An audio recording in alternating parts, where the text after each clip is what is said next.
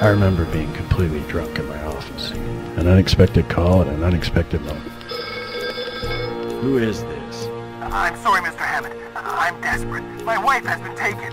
That, my friends, in my neighborhood, could only mean one thing. Trouble. Do you know a guy named George Smithers? Looks like someone has been looking for something here. Oh, fuck. I'll be damned. Smithy, what in God's name have you gotten yourself into? There's blood on the handle. Maybe my friend Lemon McCoy can tell me something about Smithy's last few months.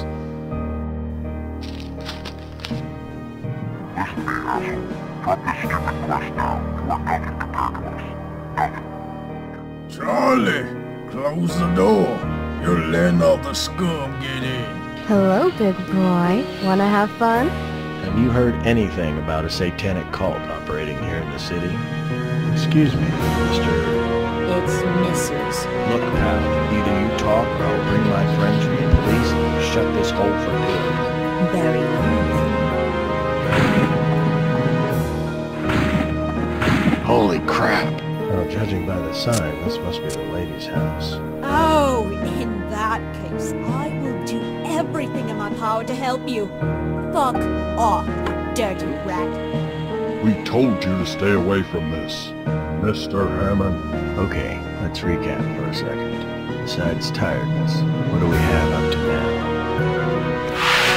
Yes, just what I thought. It's the same drug. Good evening, Mr. Hammond.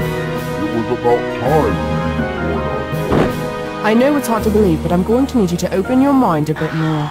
Because what I have to tell you will not be easy to digest, and we're running out of time. Mr. Hammond, why is it that you cannot quit, huh? Is it pride? Or honor? Or is it that you are really stupid? What makes an old crook like yourself get involved in such a mess?